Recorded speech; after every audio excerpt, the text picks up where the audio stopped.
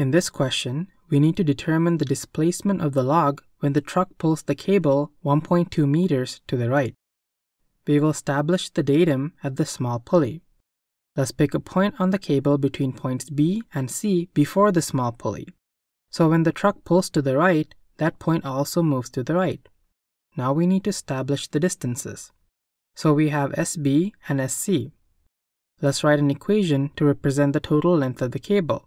We only need one since it's a single cable. We have 2SB plus SB minus SC is equal to the total length.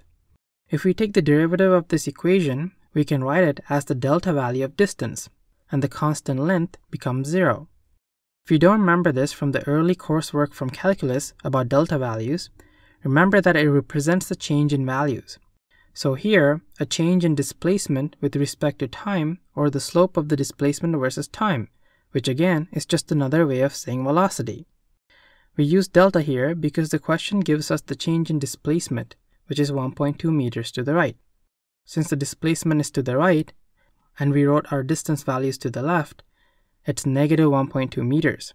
Plugging that into our equation and solving for delta SB gives us negative 0.4 meters, or 0.4 meters to the right. Thanks for watching, and I hope this helped. Best of luck with your studies.